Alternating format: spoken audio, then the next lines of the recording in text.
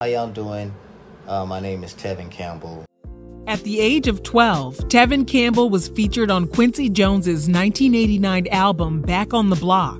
A solo career later catapulted the Texas native to the top of the Billboard charts. He was marketed as a teenage heartthrob and was well on his way to becoming an international superstar.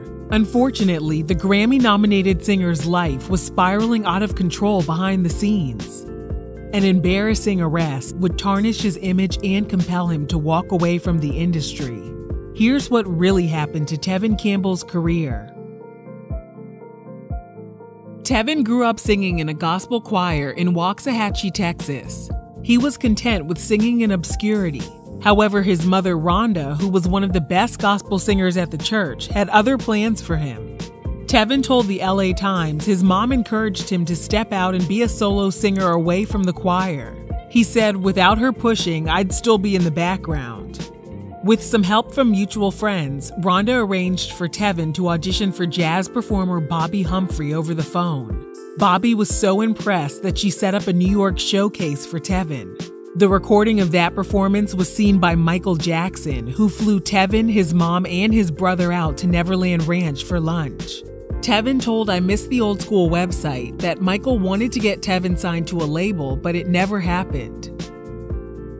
With Bobby acting as his manager, Tevin landed his first major role as a replacement on Wally and the Valentines. Singer Saida Garrett was impressed by Tevin's performance and spoke about his potential to Quincy Jones. Record executive Benny Medina suggested Quincy use Tevin's vocals on his upcoming album, and once Quincy heard Tevin sing, he agreed and signed him to his Quest record label. Quincy had high hopes for his new protege. He said in an interview, "I've seen Michael Jackson at 12 and Stevie Wonder at 12. Tevin could be just as big a star." Tevin, his mom, his younger brother, and his older sister left Texas behind and moved into a home in Encino, California.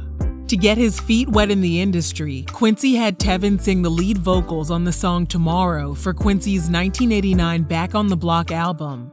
The album shot straight to the top of Billboard's R&B chart.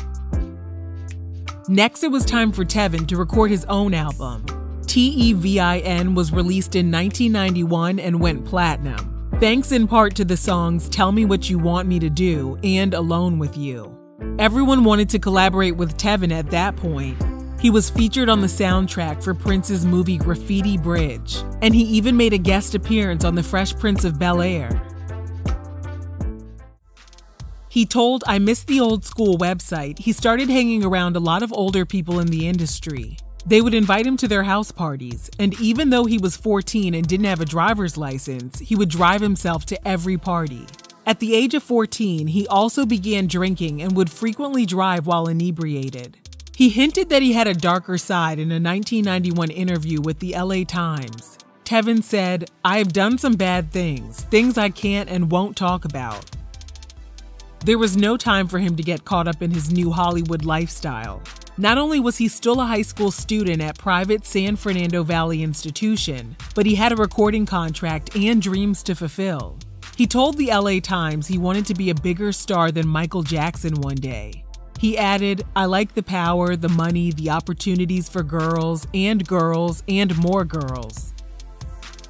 Quincy Jones brought together an all-star team of producers and songwriters, including Prince, Babyface, and Johnny Gill, to create songs for Tevin's 1993 sophomore album, I'm Ready. Even though Tevin was still a teenager, Prince was ready for the young star to experiment with a more mature sound. Prince wrote the song Shh, which included lyrics like, "I'd rather do you after school like some homework." The suggestive content and Tevin's growls on the track caught many of his fans by surprise. He told Vibe magazine that recording the song was very uncomfortable, so he and Prince had to reach an agreement during the recording sessions. Everyone was kicked out of the studio, the lights were shut off, and the curtains were drawn to help a young Tevin get in the zone. The song was never officially released as a single, so fans had to buy the entire album in order to hear the racy lyrics. Fans also fell in love with the lead track, I'm Ready, which landed at number 9 on the Billboard chart. Then, Tevin released back-to-back hits with Can We Talk and Always in My Heart. He wound up receiving 3 Grammy nominations for all of his hard work. Tevin returned in 1996 with the album Back to the World, which was produced by Puff Daddy. Sadly, the album was a huge disappointment, and it barely peaked at number 11 on the Billboard Top R&B Albums chart. He wasn't about to give up on his singing career, though. In February 1999, he released a self-titled neo-soul project that featured Wyclef Jean, Faith Evans, and Coco of SWV. No amount of star power could stop the album from flopping, and it landed at number 31 on the Billboard chart. In an interview, Tevin said that at the time, he couldn't understand why his albums progressively got worse and worse. He had experienced immense success as a child, and to have it all taken away from him while he was in his early 20s was pretty traumatic. He said he had to step away from the business, and unfortunately that included a period of rebellion. 9 months after his 4th self-titled album was released, Tevin was driving around the San Fernando Valley while under the influence. He drove to Van Nuys Elementary School and solicited an undercover policeman during a sting operation. According to the Associated Press, Tevin was locked up and ordered to attend Narcotics Anonymous meetings and an AIDS awareness class. He was also fined $1,080 for the misdemeanor conviction after pleading no contest. He later told I Miss the Old School website he was using multiple substances at the time. Because the officer involved was a man, he added that even though the incident has left many people to speculate and spread rumors, he didn't care what they thought about him. What many of his fans don't realize is Tevin got into a lot more trouble after that incident. He said he went to jail again and did some really bad stuff, it just never made the news. During a 2003 interview with Sister to Sister magazine, he denied being gay but allegedly admitted to being a freak. When asked if he enjoyed both men and women, Tevin reportedly stated,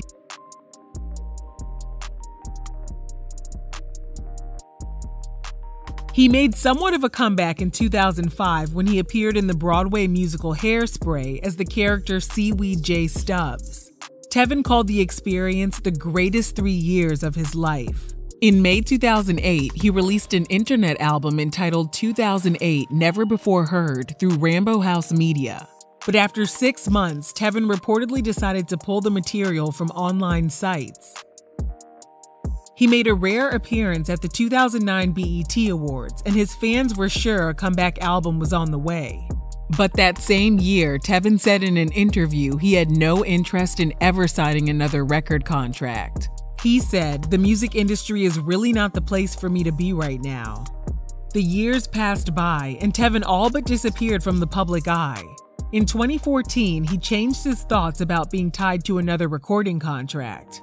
He signed with Spectra Music Group, and it was reported that a new album was finally on the way. In a 2016 Jet magazine interview, Tevin talked about the release of his song Safer on the Ground.